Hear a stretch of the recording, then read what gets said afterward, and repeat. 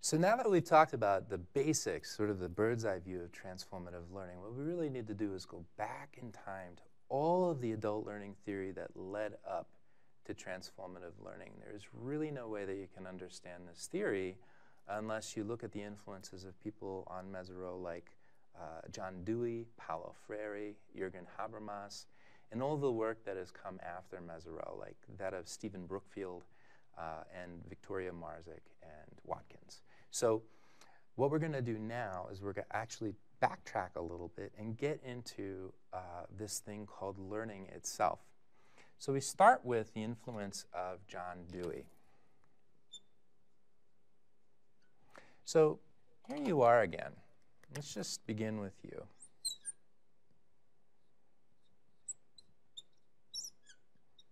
And that's you, a picture of you sort of pondering the world, okay? John Dewey says that what we actually do when we talk about a real form of learning is really a sort of a reflective practice. Just sort of what he might call a careful, intentional, and considerate reflection on reality at all times so that we don't really take things for granted. And he called this a genuine education. That's the heart of the theory that we're talking about here, is a genuine education. This is different than what we might call, or Paulo Freire would call, the banking methodology of education, which is really more informative. This is sort of like dumping information into your head like you do when you're a child. You learn about mathematics and social studies and so forth. But learning in adulthood is a more genuine form of learning, is learning through experience. And Dewey used something called continuity principle to describe this. And that is that when we go through life, as we talked about in previous videos, we've got experience, but there's the continuous transformation of experience. He calls this continuity principle. So it's not like we step outside of experience, we think about our experience and go back into it. Although that does happen sometimes with some adult learning methodologies, such as after-action reviews or just simply taking time to reflect on what happened. But more often, we don't really have so much time to do that in the day. So we're sort of in this continuous flow, this continuous loop of having the experience, reflecting on it, acting on it, and then revising our assumptions ever so slightly, and so on and so forth with each additional experience. So Donald Schon sort of takes this to the next level when he talks about two sort of ways of reflecting in time. So Donald Schon talks about reflection on action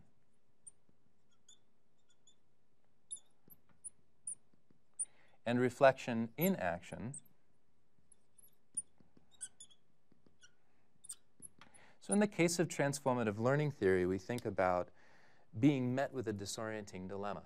And when that happens, we don't always have the luxury of being able to say, time out, and walking away and thinking about it. So most transformation actually occurs over longer periods of time, which Mezirow talks about as incremental transformative learning.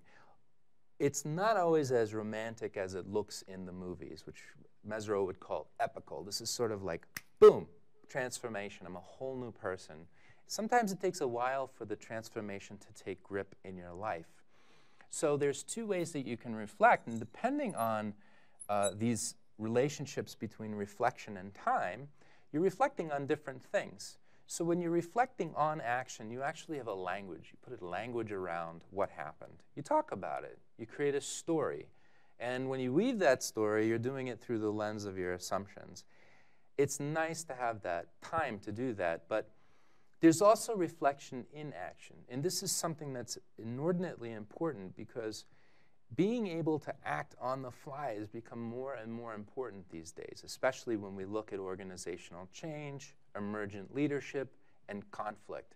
The ability to course correct. Now, when you're reflecting in action and you're actually in the moment, there is no real language about it. Instead, you're working with symbols and intuition and deeper things that you might say that language is the wrapper around. So this is sort of like the guts of experience. And reflecting on action is fundamentally different from reflecting in action. So besides Dewey and Schon, we also have David Kolb.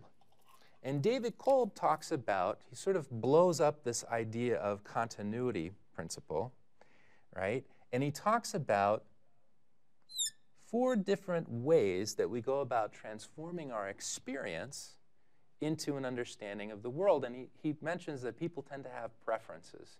So one preference, my shorthand here, is to have concrete experience. So think about if you get a new cell phone and you want to learn about the new cell phone. Just picking it up and dialing the number and sort of doing what you always did and allowing the experience of the cell phone to sort of wash over you, and through that process, simply learning. These are the people who just dive into it. And if you're one of those people, this is most likely your preference. The next preference is remote observation. These might be the type of people, it reminds me of my dad, who would like to look over the shoulder, my shoulder in this case, at how I use the cell phone, and then sort of look at that, pull it into perspective, and then try it out himself. So these are people who take more of a removed process of learning. But it's still, there's still a moment where they integrate it. And then you have something called abstract conceptualization. And this is simply looking at the phone and thinking, what are all the things that I might do with this phone? And planning in your head all of the great ways that you can use the phone, and maybe even thinking about how one operation in the phone connects with another, and you might connect those operations together to operate the phone. And so if you're that type of person, you're probably a preference of abstract conceptualization.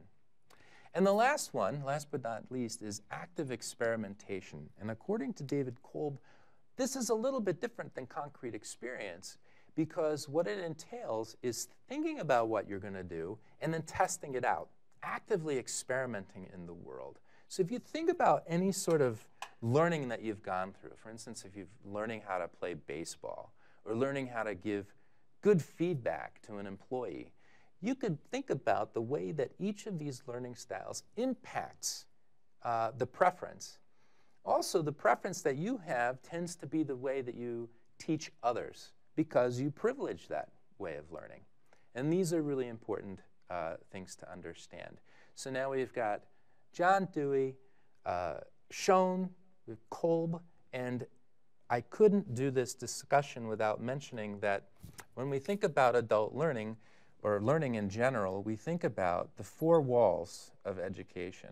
You come into a place, you get a little lecture like this, you get a grade. Now, adult learning doesn't really happen that way because we're in the midst of life, right? So Karen Watkins and Victoria Marsick and Watkins, talk about something called informal or incidental learning versus formal learning. And they have a lot of information out there on that. But thinking about informal or incidental learning is thinking about learning that happens during the day, right? So a lot of learning is not explicit, it's more tacit. We just sort of like learn by doing, learn by interacting. There's learning by the water cooler, what's going on. There's learning by observing your mentor. That is less formal in nature. And a lot of times, the less formal it is, the more powerful it becomes, and the more part of you that becomes.